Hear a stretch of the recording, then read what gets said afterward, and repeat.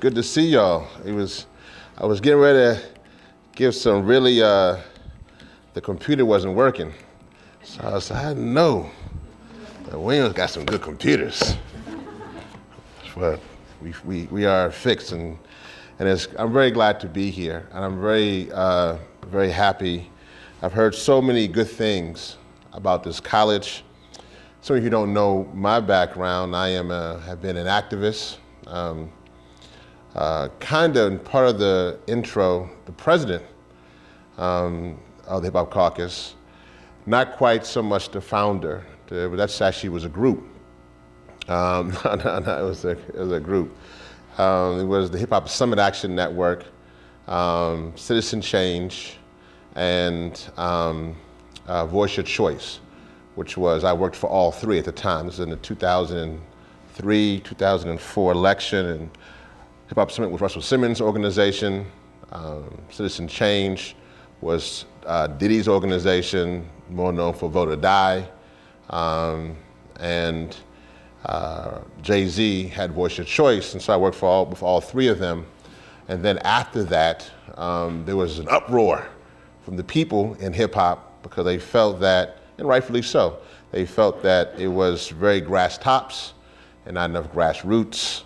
It was, very much celebrity driven, and they wanted more folks to be engaged around the country, and so they decided to create the Hip Hop Caucus. And so at that time I was Russell Simmons' Polk director, and then they tapped me. The Hip Hop Caucus turned 10 years last year. And so it's really great to still be part of that organization and leading it up. And it was really after Hurricane Katrina, the first year it got started, that we saw that we had to do something. When Hurricane Katrina hit, I'm also from Louisiana, was born in Shreveport. And so we saw the devastations of climate change up close.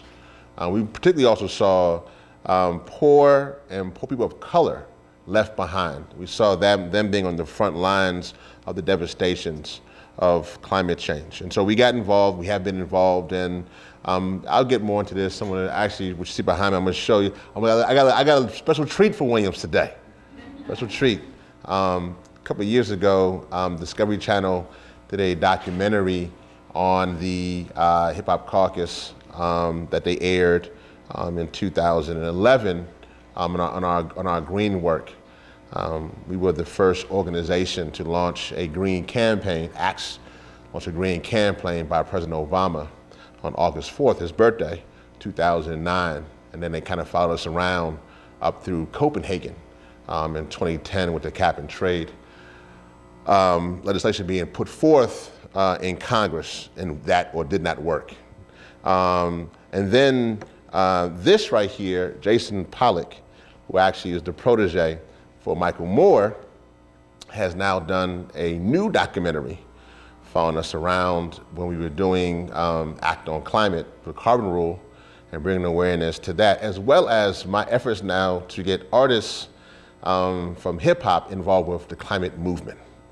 So this is fresh. This is the rough cut, which I decided to, your peers outside was so impressive before I came in that I decided to share that with you. So my only ask is that you can definitely toot out all the things that I might say or do during this presentation, but the only other thing I actually like to do is say, we just saw this great documentary, put on, just don't do that, because then the folks who do the documentary will come in, will find me. Is it okay? Just want to sleep mode. Okay. First, before we get that started, let me just also commend the students who are part of the Divest Williams. Are any of you students here who are part of that campaign? Yeah, you can make a little noise. This is the part of Hip Hop Climate Change panel. You can make a little noise. Yeah, good. So I just want to commend you. I am just killing the Williams technology today. I'm destroying it.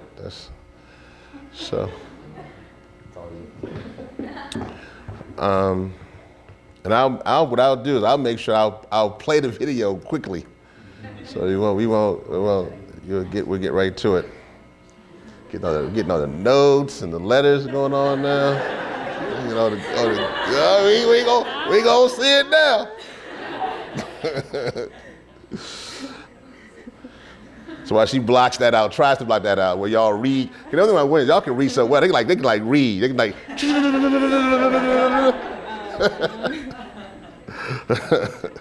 You want to take? Yeah, there you go. Yeah, I'm gonna take that out. There you go. Give you a little privacy on that. So one of the things I just want to commend you again. I know that you have an election ballot coming up soon, pretty soon on the issue, and that's very important. It's also very important what you do, because someone who travels around to colleges to discuss this issue, and coming up is Global Divestment Day on Valentine's Day on 13th and 14th. I actually will be at New York City, myself and Malik Youssef, who actually will be divesting. Malik Youssef, who actually produced the Climate album. I hope you got a flyer for that. He actually is Kanye West's producer, and he actually had a little bit of time in his hands because Kanye was getting married to Kim Kardashian, and so I kind of stole him to do some climate change stuff, which was a whole lot of what are you talking about? So yes, he wants to do an album on this, and he did it, and it went really, really well. Oh yeah, put it back then. Plug it back in. It's yeah, it's not. Sorry. Oh, I think you gotta. So this is actually the great thing about being part of the hip hop. So I say this. So when you're in my position, you're forced to speak. So my job is to like be the guy who speaks before, like, say there's a Nas concert, and then they say, okay, to do the little thing on climate change before the Nas concert. Everybody's been there, it's like 2 in the morning at a Nas concert, a lot of alcohol, and then they push me on stage, and it's like, you ain't Nas? I go, yes, but our climate is changing. Get out the stage, we want. And they were having warming, and they go through that. But my job now is to live through that, and I actually do pretty well. So because of that, I think we can handle this component. But for real, there it is. Give it up for the.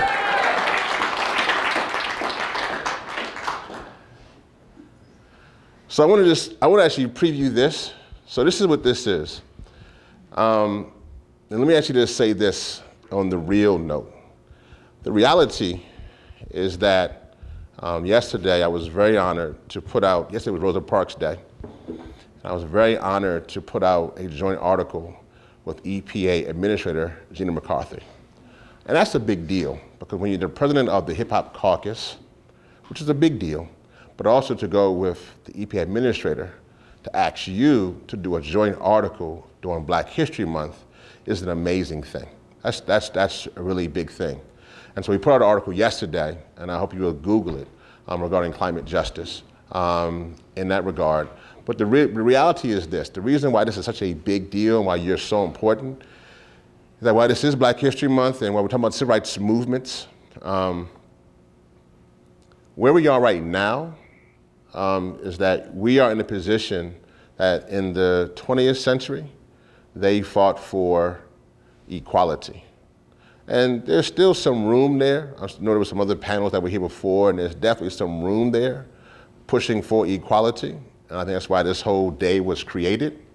But the other side to that is that with climate change and our reliance on fossil fuels, is that we're also now not only dealing with equality, which this is, we're now also dealing with existence. And so for what you do right now, in 2015, and what other folks do, what we all do on this planet of ours, really will matter for those in 2115, if they exist or not. So it's different. It's one thing that if I couldn't drink from the same water fountain, or go to the hotel, or have to ride on the back of the bus, that's a horrible existence. It's another thing when I can't drink the water or can't breathe the air. And so in the article, one of the original members of the last 2 remaining living members of the 4 North Carolina A&T students who actually went to the lunch counter in Greensboro actually has said that that was lunch kind of moment then, but this is our lunch kind of moment for the 21st century. And that's real, and I believe that. So all jokes aside, and we're gonna have some fun, and I'm super excited to be here, and this is kind of how I am on this issue, because it's a heavy issue, because it really is, it means that you have to sometimes maybe question even yourself. Okay, I'm here at Williams. What will my degree mean? What will that mean for humanity? What will it mean for the next generation? Is it just a piece of paper? Or will I be able to use my life or our lives collectively to fight for when we're long gone from here, to fight for that next generation? So we're in a crazy moment in time, and there are those in the fossil fuel industry who do not want to transition. They do not. They are hell-bent on making their profits, and they're going to do everything to hold on. And we've been here before. We've been here with women's rights. We're still here with gay rights. We're fighting that one, but we're winning on different fronts. Definitely here with slavery. When organized people come together, organized people beats organized money every single time. And so we're here again, though. This is where we are. So with that, I'm going to pick up my coat, and I'm going to show you a little bit of this presentation. Let's go. And where this picks up is part of my day job and getting all these artists engaged. So we had Elvronner, Neo, Common, man, the list is long. We now are getting other artists engaged.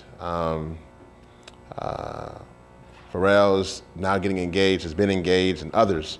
And so our goal with this is really with this album, and I'm kind of working backwards now, is that we would be able to mainstream to some degree the climate movement's process. And so, and I want to definitely get into your heads, because I showed you a lot. Did y'all like that? Was that okay? Y'all felt that it kind of enjoyable? That was, I hope that you get, when in the film, you get to see a lot of different things too, with a lot of the artists struggling with the issue. And also on tour, you probably didn't see, that was Amanda Seales and D1 and Raheem DeVaughn, and Raheem DeVaugh's also on the album. And so that's an important piece for this reason.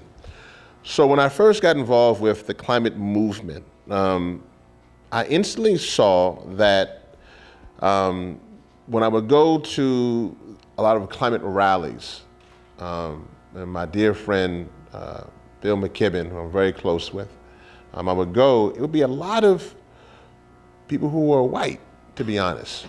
And I would say that this is not good, because we're dealing with a human issue. And so we have to break down those walls. And I felt that our generation could do that, because we could use culture. And when we have this vehicle of using culture, it could be in a way that we can then cross over cultural boundaries. But even in that, the movement itself was very siloed. Even in the movement itself was siloed, meaning that you would have the divestment movement, mountaintop removal, Keystone XL, fracking, LNG, and it would be a very siloed movement even by issue, and then it would clearly be even more siloed by race. So you had, remember, the justice community, and a lot of times, but this film is so important, I think a lot of folks, even the climate movement, have never even seen the side of the movement. They've never even seen that this is a whole part of the movement that people are fighting, like those in Newport News or in Louisiana or in New York. People of color on the forefront of this issue. And they've never, so I'm hopeful that also this film will be very important, because it will also show a lot of people that there are many people who are engaged in this issue. So what I want to do is talk about a few things, and then I want to hear from you, actually, on whatever you want to talk about on this issue. But what I really want to get across to you is this. When we were on tour, on this tour, this came on the heels of what my hat says, fighting with the Keystone XL pipeline. which is a pipeline that wants to be built from Alberta, Canada, and kind of then go through all the way to Texas, and pretty much this basically this a pipeline that could be a pipeline for destruction, in essence. And burning of the tar sands oil will be the burning of the dirtiest oil. And what you also saw in the film, you saw, and I cut out parts in Detroit, and we were in other parts in Ohio, what you saw over and over again too, which was really sad, will bring you to tears. You saw that they would put power plants right next to schools. Right next to schools. We would see kids on swings and there's the power plant, and you would be wondering why. And this is important because recently with the Black Lives Matter movement and the Hand Up Don't Shoot, as well as I Can't Breathe, Eric Garner, for instance, in Long Island, New York, died, many of you probably saw, by an illegal chokehold, which caused outrage for a number of reasons, not only because what we saw, but also that we definitely need grand jury reform, and it's a problem with our system. But even more so with Eric Garner, with I Can't Breathe, that Eric Garner had asthma. He lived in Long Island. And what's interesting about Eric Garner is that Long Island received an F from New York City, that borough, because it has the worst pollution because of the power plants. But not only did Eric Garner have asthma, Eric Garner had 6 children.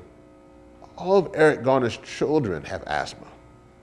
So why this I Can't Breathe is so important is that even if Eric Garner had not died, which people are talking about Black Lives Matter, if he had not died, this will continue. And more people died in New York City due to bad and dirty air than they did to gun violence. And so this killer here is a killer because those who are in these corporations are getting away with that. And this is why we have to come together as a movement to change that process.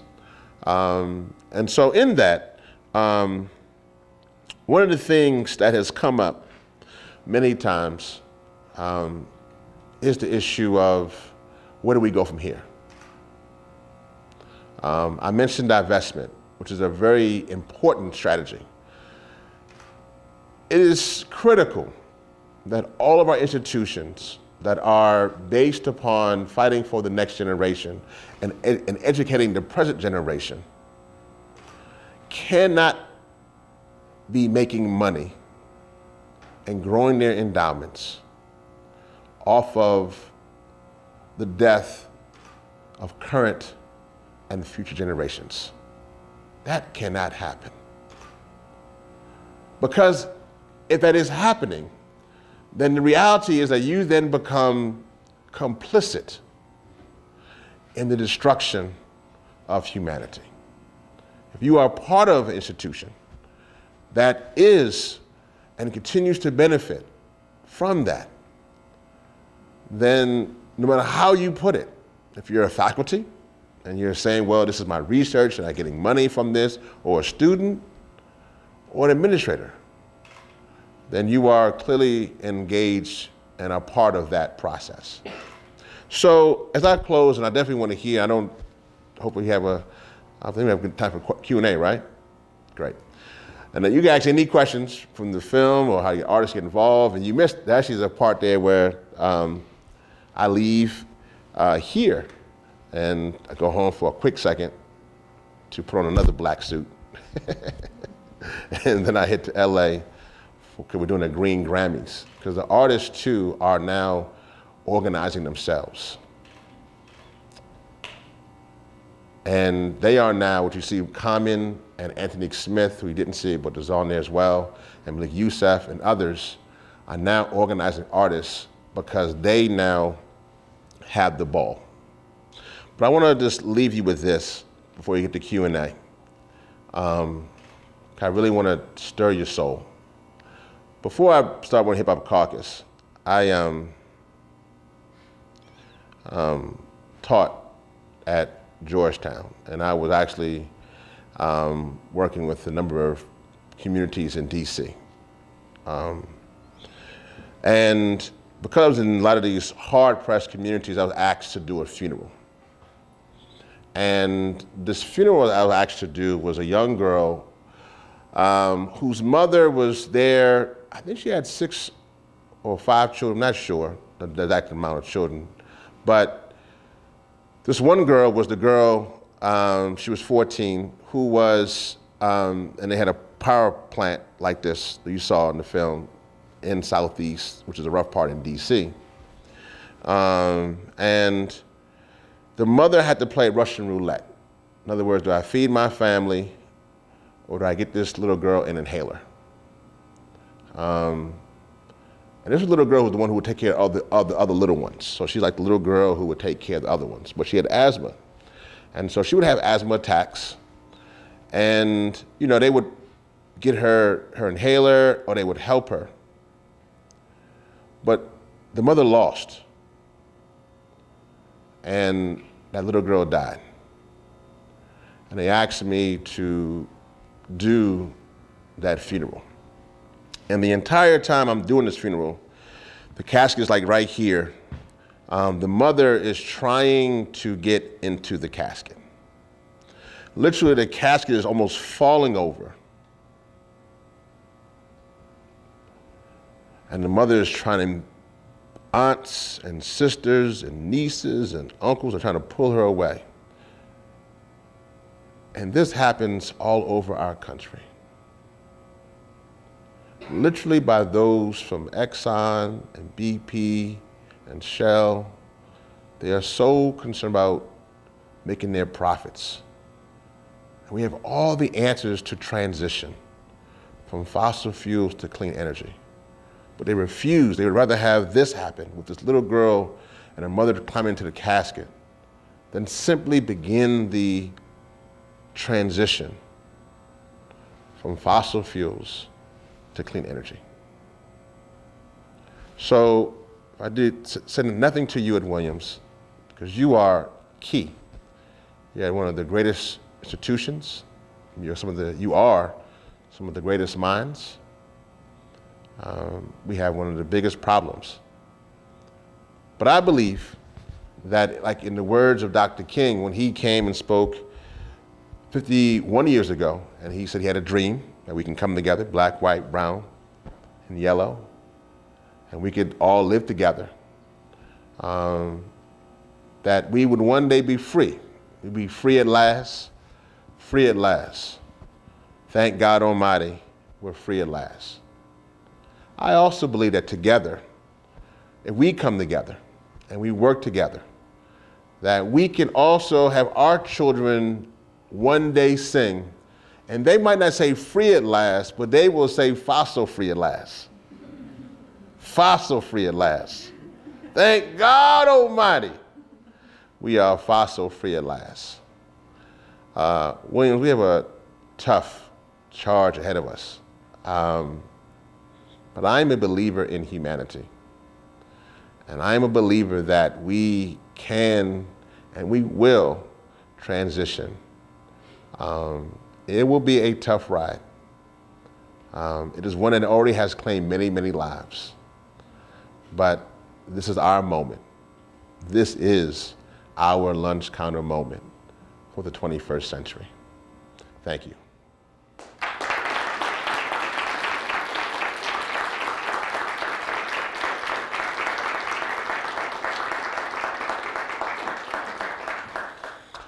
So, questions? Yes, yes, yes. So we start right here. Okay, so you mentioned where we can go from here. Yep. So my question is, in terms of structural and institutional changes that can be made in the future, what would you say are 3 things in terms of policy? So you mentioned power plants, Yep. right? There are regulations. What are 3 specific things that can be done? And then given the fact that we have activism, people like George Carter, Van Jones, Douglas Brinkley, who's a scholar at Tulane, who wrote a book, right? What are the things that can be done on the part of intellectuals? There seems to be gridlock and partisanship in Congress, which is keeping things being done at the political level. What are the things that can be done, and what are the things structurally and institutionally that you'd like to see? Yes, you asked 3 good questions in there. Let me take the institution, then I'll go to the legislation, and then I'll go to the academic. So institutionally, as a movement, as a climate change movement, what we can do first is what I said earlier, which is that we are going to have to invest our resources into diverse communities to be more aware of this issue. And that's happening. I'm very happy to say that groups like NRTC, Sierra Club, EDF, 350, and others are beginning to recognize the importance of investing in a much more diverse climate change movement. But where we are right now, it's not enough. And also, we are going to begin to we're going to have to, as institutions, invest in our academies as well, so that we can have scholarships and funds for students who can begin to not only rely upon institution to then wade through this process, but also begin to have much more deliberate focus on not just those who are coming up in the scientific component, but also from the activism way and demonstration way as well. Clearly, we have been focused from an institutional standpoint that we have done. 2014 was an amazing year for the institution and the movement of climate change. The People's Climate March in New York City in September, we brought 400,000.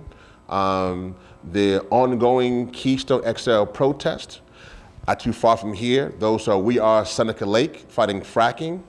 The divestment movement around the country, which has had some peaks and valleys, but is now moving toward Global Divestment Day and is still growing as it gets more sophisticated around endowments and adding the invest side to the divest side as well.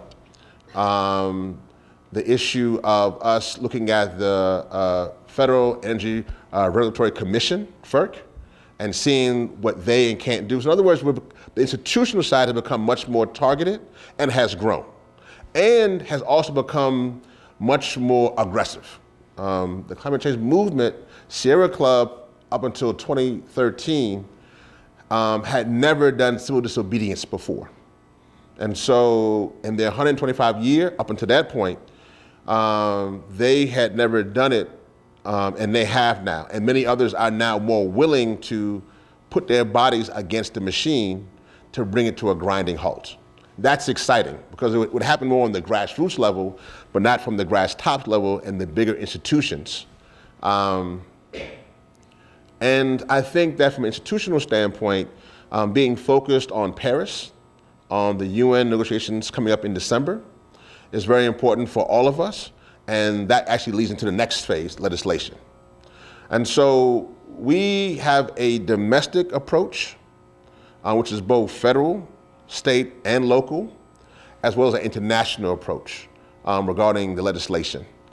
On the domestic side, you're right. Congress is, unfortunately, there's a lot of money in politics. And in that regard, and since we just celebrated the 5th anniversary of Citizens United, since that has meant everybody can just pay for politicians. They've been doing before, but now it's just open. And so there is a gridlock there, because there are politicians who are literally voting against the interests of their own community. But we should not give up on that. There is still a number of legislation, even if it's symbolic, that's being put forth. The recent legislation that put forth regarding, is climate change real? And holding them just to that standard. So even though it's not necessarily going to be moved, that's important.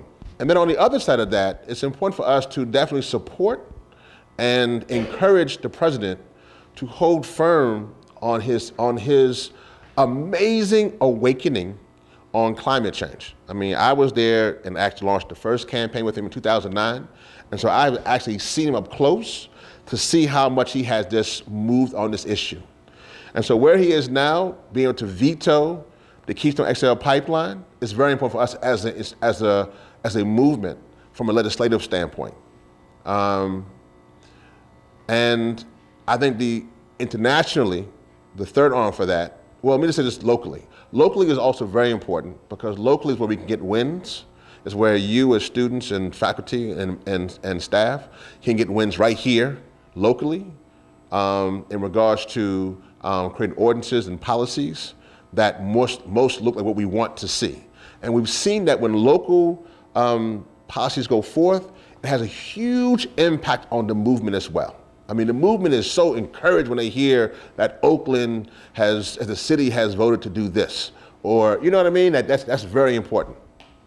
And then internationally, I think Paris is critical. In about 3 months, there will be we just had Lima with the UN negotiations this past December.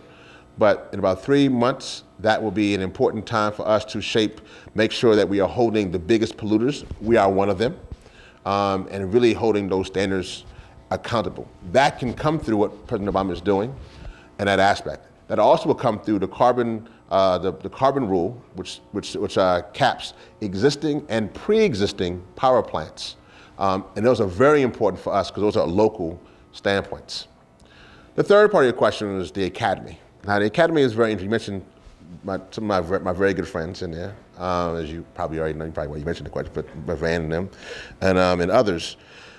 Before I get to the academy, I just want to say that I think that the faith component with the academy, the Pope will be coming out with his encyclical, probably in June, and there are 1.2 billion Catholics. And so when the Pope comes out with that, and even though I don't think he's going to come out with divestment, it still will be very hard, it'll be still hard hitting. And so I think that's an important component there as well. And then the fun part of the academy.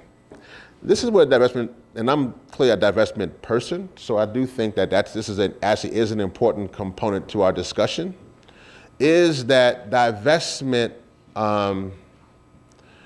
in regards to the academy is the most important things that we can do within the academy. I do believe that. Because that will actually hit the fossil fuel industry where in its pockets, where it relies the most upon. And I do think, for instance, if they had listened to the students a year ago, then when crude oil was $100 a barrel, and they had got rid of that at that time, then literally a lot of endowments would be better off today. So by not listening to students, a lot of them are actually losing money because they're still being reliant on a dead industry.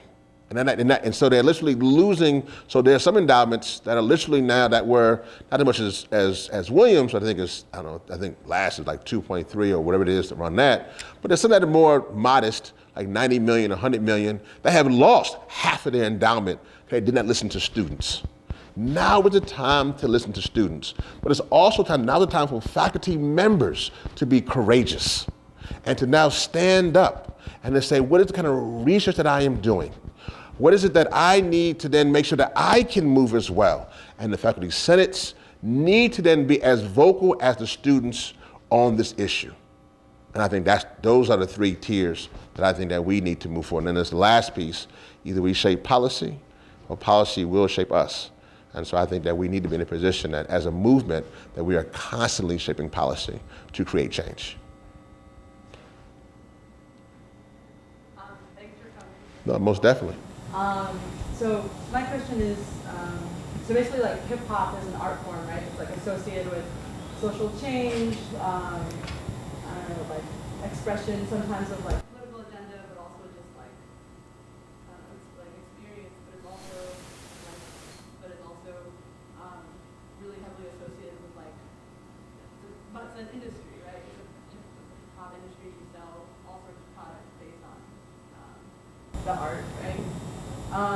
And so I guess I'm wondering how, like, in your everyday job, how you feel that tension, if you feel that tension, and how the best way you found to navigate that is. Explain what you mean by tension some more, so I just know what you're. I think there's like a tension between like hip hop as a form of like social change, like expressing social messages, and hip hop as like an industry, right? Because it's like it's it's a form that you can manipulate to whatever end, right? Because it gets you feeling a certain way, it gets you thinking a certain way.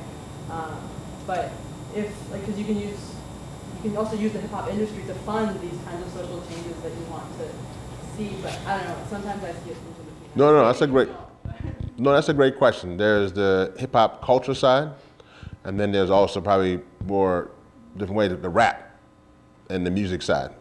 And there's a tension sometimes between that, and there's also hip hop, this industry, business side. So first, let me answer it this way. When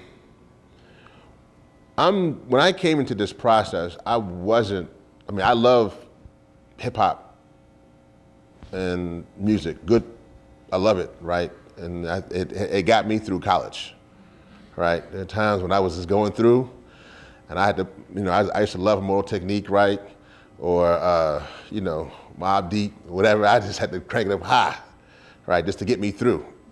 Or to annoy my roommate, whichever one I thought was, would work at the time. But it's important to know this. My background with hip hop, that I didn't come to this as an artist. I came to this as an activist. I come from a family that is middle class. I don't come from the mean streets of nowhere, right? Both my parents are college professors. My father was the dean at Howard University in African American Studies, and my mom had her PhD in psychology. That's important because I grew up in that, and then that's I have my doctorate now and a couple masters.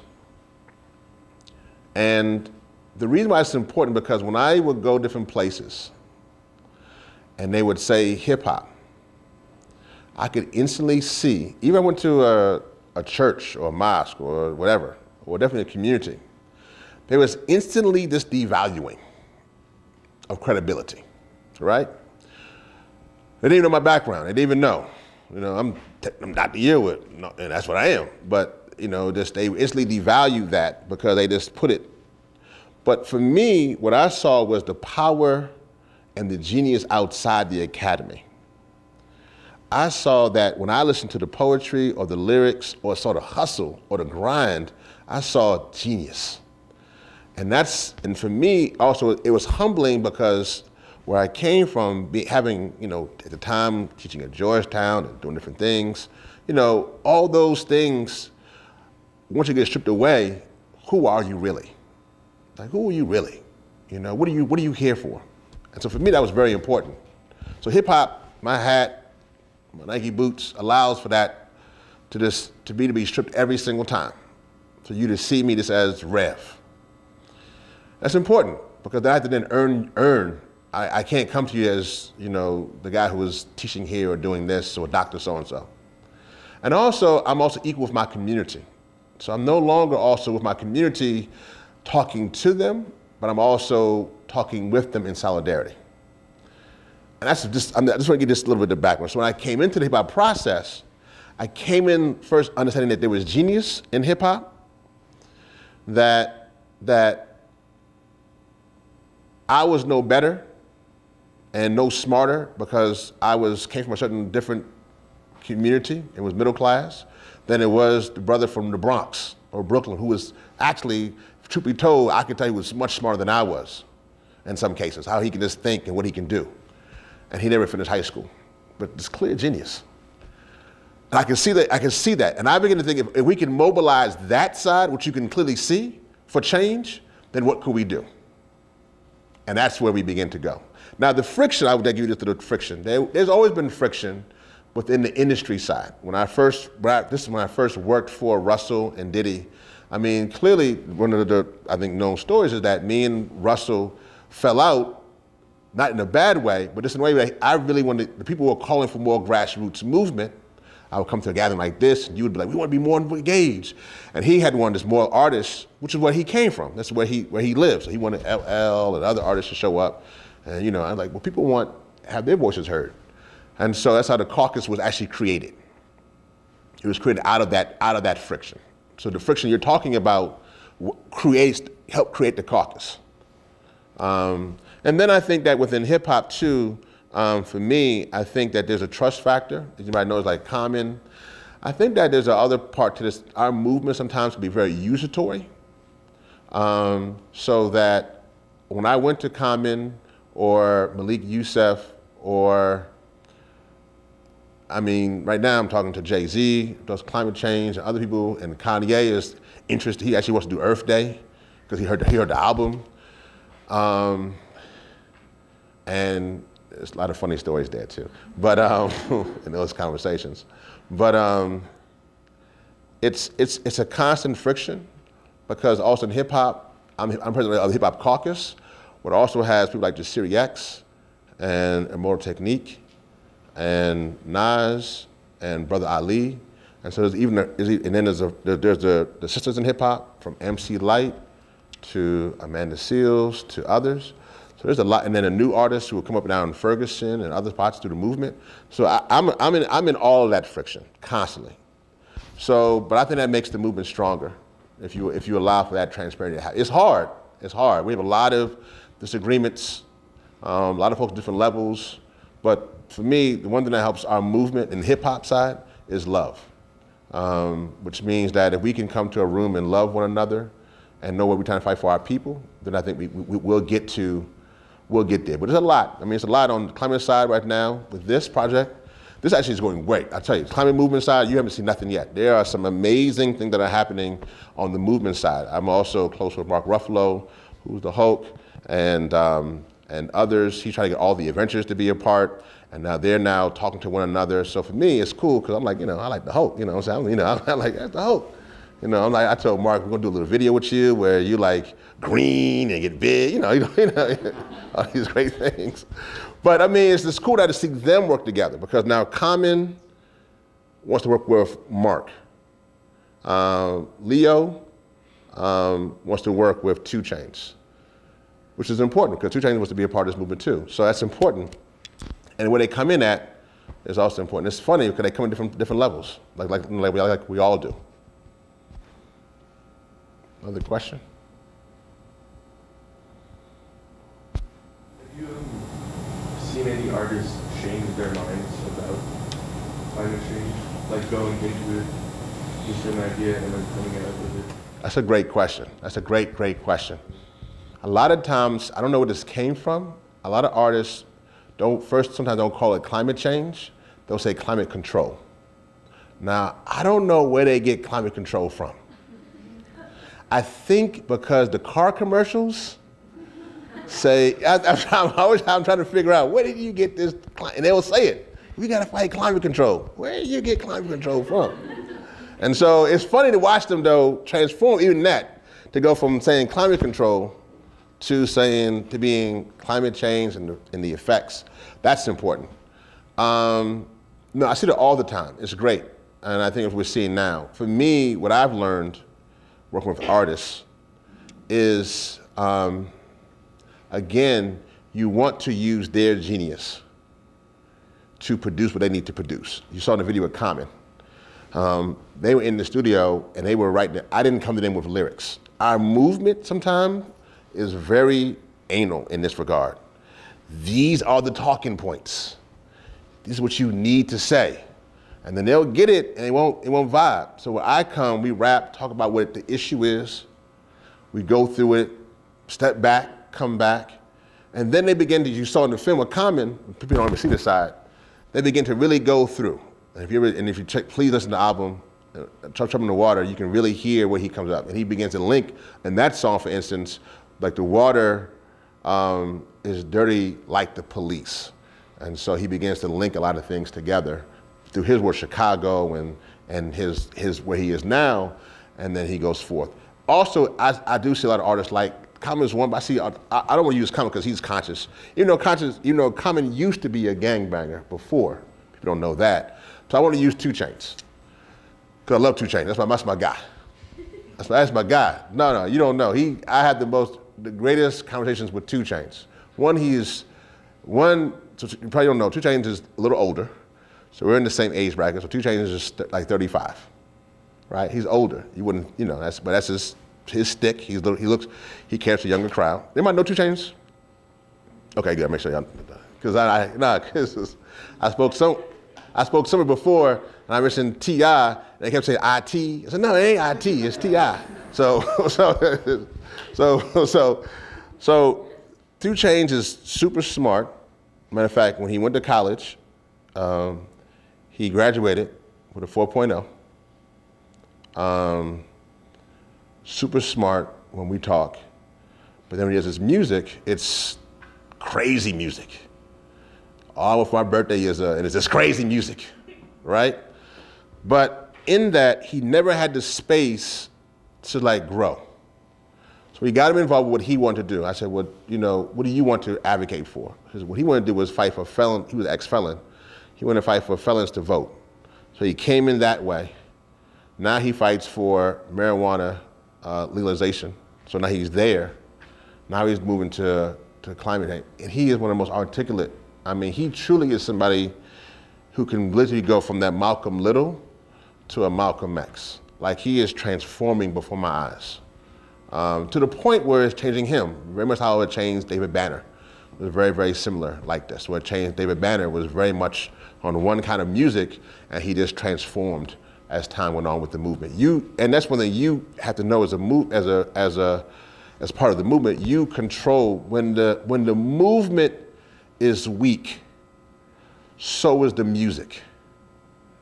But when the movement is strong, so is the music.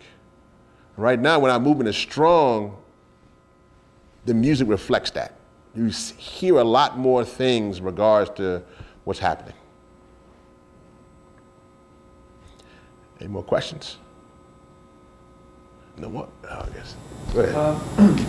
When you get to meet these artists, what is the hardest part about, or what is the process like of trying to get someone to, I would think it'd be difficult to get them to balance their artistic integrity with the messages you want them to present. So you're with Malik, but he's always with Kanye, but we've heard Kanye's like last 2 singles, but they're not about climate change. And I'm guessing with a guy like Kanye, he's very much prided himself as an artist with his vision of what he wants to do, and that trying to insert these global warming messages might be stilting that artistic direction. And that what does it take to get a guy like Kanye or a guy like 2 Chainz for their next song, instead of being Birthday, to be about global warming, about climate change? Like, what is that process like of getting them to rap out that without feeling like they're selling out to a cause that is not the artistic reason they got into music to begin with? That's a great question.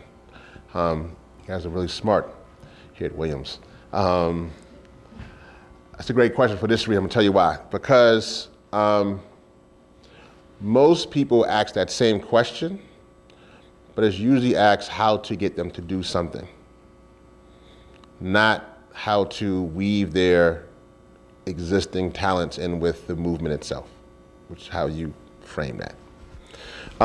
This is actually very important because it's very difficult. But let me say this though in that regard.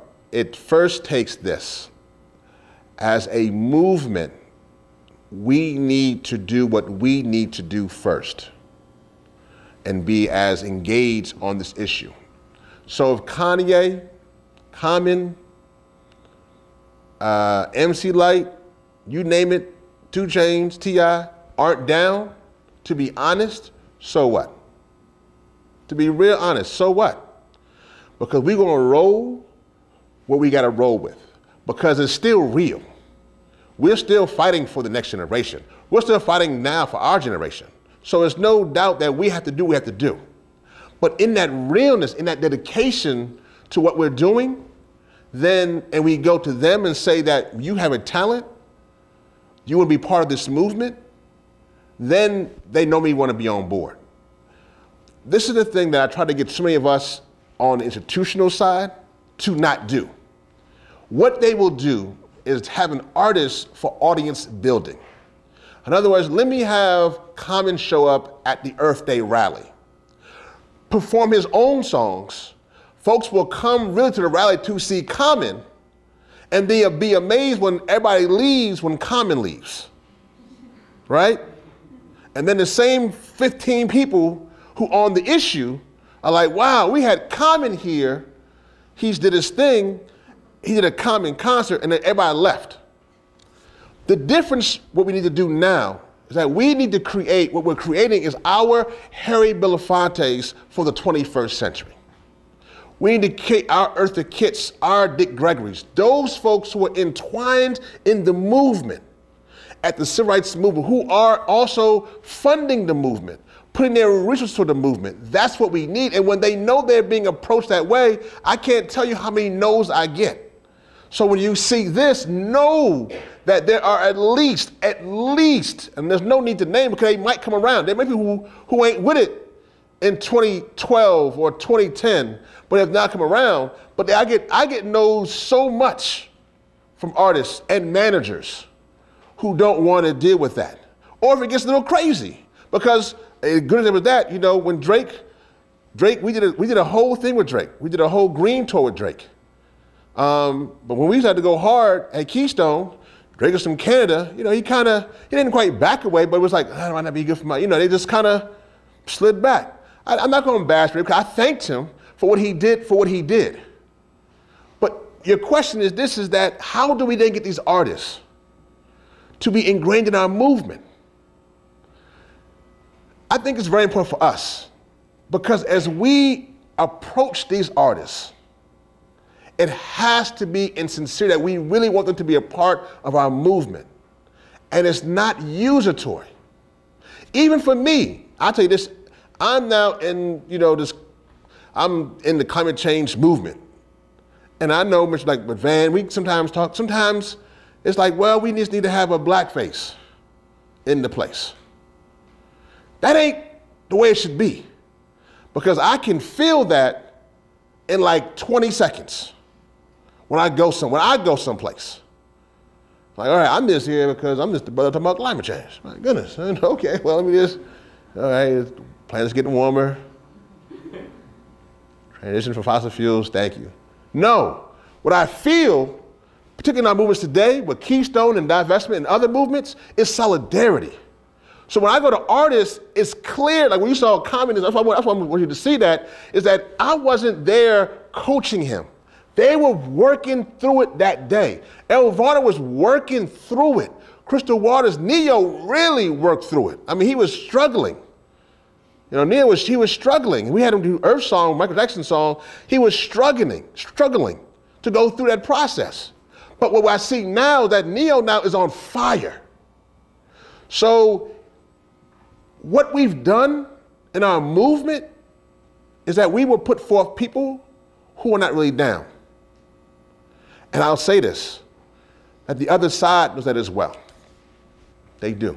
They can tell when you're not truly committed. And they know that they can break this process. And that's what they're waiting for. And so right now with these artists who are getting involved, I can't tell you, it's amazing. They're organizing themselves. You mentioned Malik Youssef. Malik Youssef took his own money and went to Lima. Malik Youssef next week, Malik Youssef up for his he's up for his 15th Grammy nomination. He has 5 already. Might get 2 more on Sunday. Right? And then hopefully I get to carry it around and I'll do a picture from you on Twitter. He said, that's Red with the Grammy in his hand. And so that's gonna happen this Sunday. But on the next week, that following, on the 13th, he is divesting his portfolio. And he's asking Kanye to do the same. They have to organize themselves. We can't do that. And that's the difference. And I'm telling you, I think that, you know, I just will ask all of you as you are engaged in this movement that they watch you very carefully. They watch you very carefully. You'd be surprised. I never knew it that much. I knew it, I've been in industry now with these cats for almost 13 years, but they watch you very carefully. And they watch to see if you're in this movement because it will be your next job, or you're in this movement for life. And the one thing about a lot of folks in the music industry, they come from the streets, and they can sniff out real quick your real motives, real quick. And they can look at you and they can know you can say all the right things and do all the right things and have all the great lingo, but they can know you're not really about this life, as they would say. And when you are about this life, fighting for our planet, fighting for the next generation, fighting to make sure that things that we transition, I'm gonna tell you, nothing can stop you. Nothing can stop you. The picture you had of me, I think, I looked, TC sent to me, the picture I got arrested at the White House. I told you earlier that I started the first green campaign with President Obama inside the White House. But when he was not doing right, was willing to come outside the White House and be arrested. Too many of us get inside and don't ever want to leave inside. I'm in the White House. I'm talking to President Obama. You have to be willing to give it up. In Selma, if you ever saw it, some of you saw the movie, you haven't, you should see it. It starts with Dr. King getting the Nobel Peace Prize. 35 years old, imagine that, on the cover of Time magazine, Man of the Year, with a Nobel Peace Prize. With a Nobel Peace Prize, you can just coast as Dr. King. But that's when he goes to Selma. Too many folks go to Selma to get the awards. And we as a movement at this critical time can't be going places to get the awards. If that comes, fantastic, great, wonderful, thank you very much, I appreciate it. But we are at a lunch counter moment of life and death. And if 100 years from now, when they see this video and see the back of your heads and hear your questions, if they can see the video and we have not gone to 2 degrees hotter or 3 degrees hotter, if we hit 4 degrees hotter, they will not see this video. That's the difference. And so what we are fighting for is much different than they fought for in the 60s and 70s and 50s. We are fighting literally for a generation that doesn't even exist yet. That is so hard to give up your process for the next generation after us. But we can do it, and we must. Thank you all.